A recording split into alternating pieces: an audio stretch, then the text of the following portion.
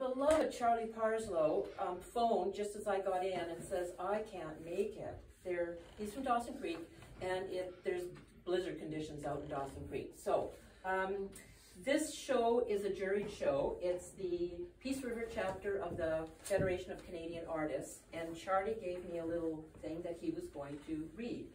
The theme of this show, Beauty Defined, provides an opportunity for contributing artists to express dimensions of beauty through visual presentation. Many pieces will evoke an appreciation of beauty primarily in an esoteric way: a landscape, a garden scene, a flower arrangement, a body form, a branch of fruit. Other pieces will evoke a primarily esoteric expression of beauty, an exemplary role model, the potential for contribution, the meaning of color, the interplay of shapes, the sculpting force of earth events, or a journey with an unknown destination. He's a good writer. As it applies to human beings, we often hear the expression, beauty is skin deep. There is a lot of wisdom embedded in this statement. In a survey, when describing the attributes of a beautiful person, the top 5 words used by respondents were kindness, confidence, dignity, happiness, and intelligence. My reflection is that while external beauty seems to be a dominant force in our culture, people recognize that the attributes of inner beauty are much more important. As we are confronted each day by the ugly realities of aggression and aggrandizement, we must surely recognize that our culture needs a major paradigm shift concerning beauty. How would a culture that focused on things that are true, that are pure, that are lovely, and that are commendable deal with such issues as climate change, poverty, and human rights?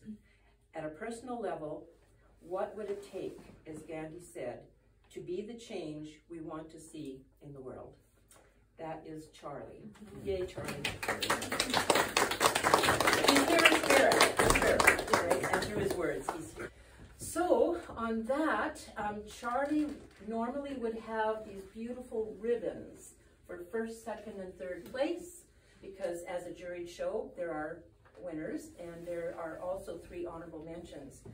So I get to announce them. The ribbons aren't here, but they will be when Charlie's able to make it.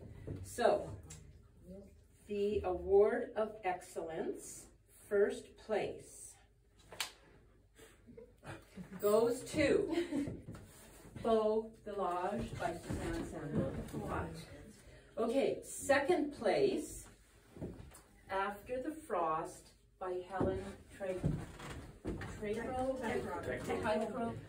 Third place, King of the Barnyard by Shirley Wise. And we have honorable mention, 3 as well. First one, Family Outing by Kenneth Lane.